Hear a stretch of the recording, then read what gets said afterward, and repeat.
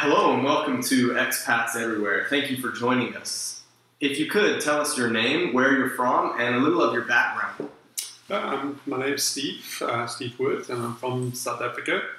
And my background is in the environmental sciences and forestry. And I worked in the industries for a number of years, and only just recently moved over to education in 2009. Okay, great. And what countries have you worked in? South Korea was my first posting, then I've taught in South Africa as well thereafter, and now in Saudi Arabia currently. Okay, awesome. And what was it like working in South Korea?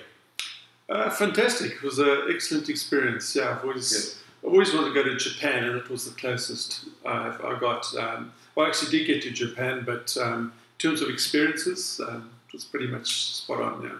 Fantastic. And what city did you work in Korea? I worked in a small city, some call it a large village, but it's goes by the name of Jongeup city, and it's approximately halfway between Jeonju, the capital of the Jeollanam-do province, and Gwangju to the south. Okay, great.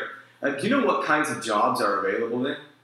Well, the ESL jobs, primarily ESL, and there are other jobs for English-speaking people, but mainly ESL. Okay. What did a typical day look like for you? A typical day was head off to school by 8 a.m. and teach until, it varied, sometimes 4:30, 6 o'clock, 6 p.m. And that was pretty much the typical day. Yeah. Were you in a school or an academy? School, government school. Well, it wasn't a government; it was a private school, and so it was a little bit different. It was a vocational private school, and so it was slightly different to the normal government. Okay. Did you know anyone else that was in a different job outside of ESL? Yeah, I knew a couple of people. Okay, university positions, but that's also ESL related. And then those that were in English, university positions. So it was as professors of English first language. Okay. But and then there were those. I knew someone who was an editor for a magazine. Someone who was doing freelance work, also editing. Editing in English, I assume? In English, yeah, for companies, yeah. Okay.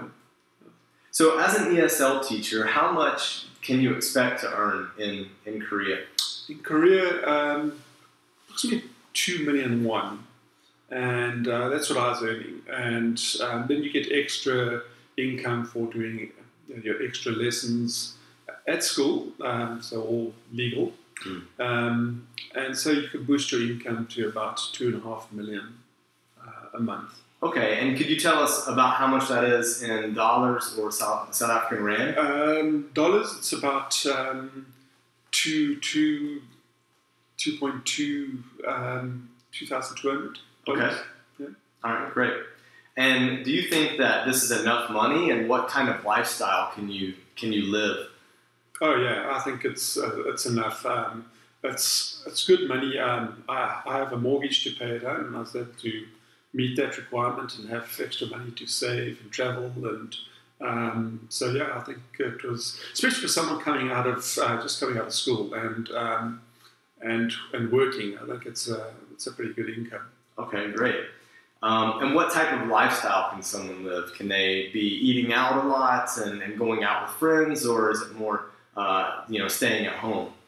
Well, you can go full out, and you can eat out every night if you want. If you find some place cheap. I mean, you can get meals for 5,000, 7,000 won, and that's pretty cheap. But yeah, if you're going to save, you need to eat at home. Okay. And not party too much. Right. And how much of your monthly salary can you save? I think if you're thrifty, about 3/4 of it. Okay. Or half of it, I'd say. Yeah. Okay. How much money do you need to start up when you first move to Korea? How much do you need, to give yourself as a cushion? you really don't need much, because Korea is one of those countries that you're not expected to pay anything for. Your flight is paid up front. Your agent doesn't require any money, no put down. For startup, all you need is something to carry you through your first month. So roughly, I took $500. That was enough. Yeah. Okay, wow, that's great. So tell us, what's the weather like, and what should someone pack to move to South Korea?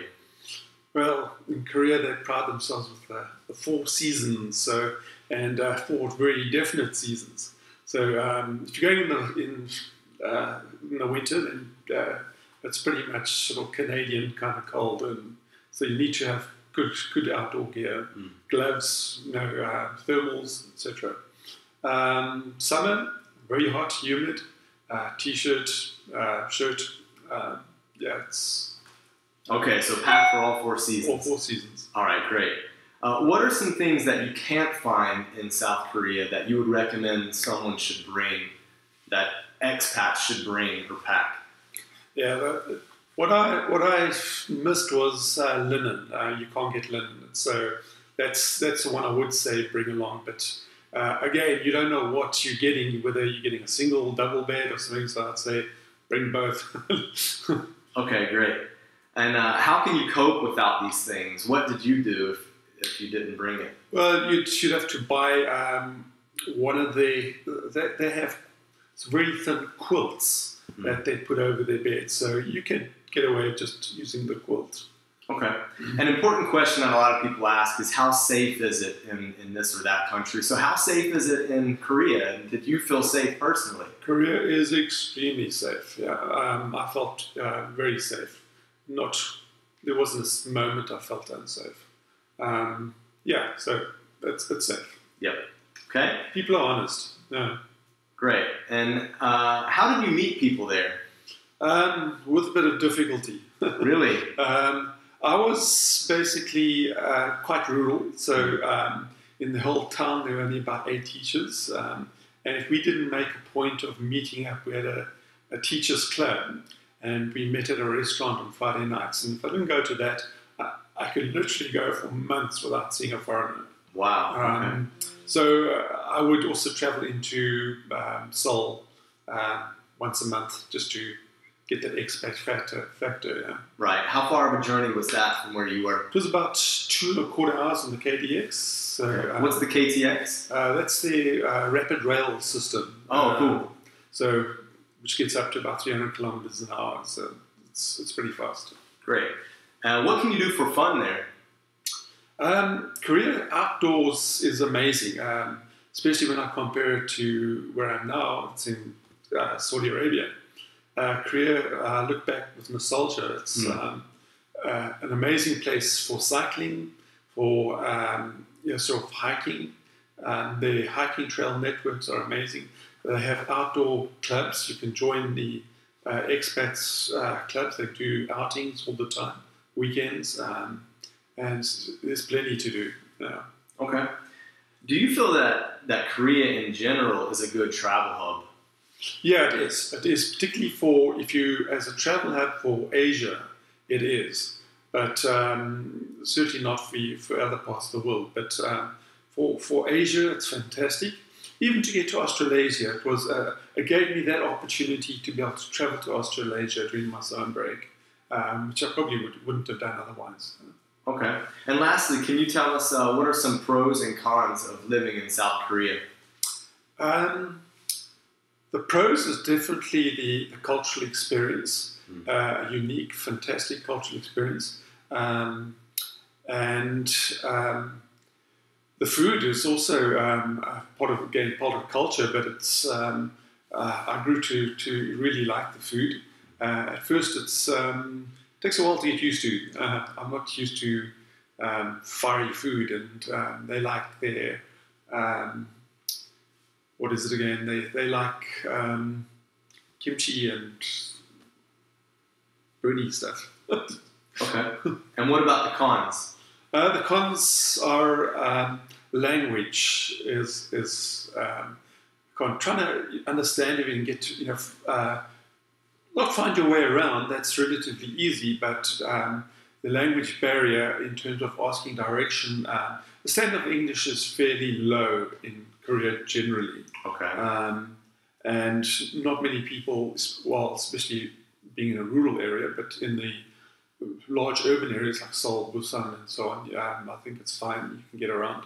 But reading labels, reading food labels, especially, so they don't have a wide variety of Western-style food. So to know what you're going to be eating would be great, you know. Yeah. All right. Listen, Steve, we really appreciate you joining us today and giving us information on Korea and the village that you were in. Thank you. My pleasure.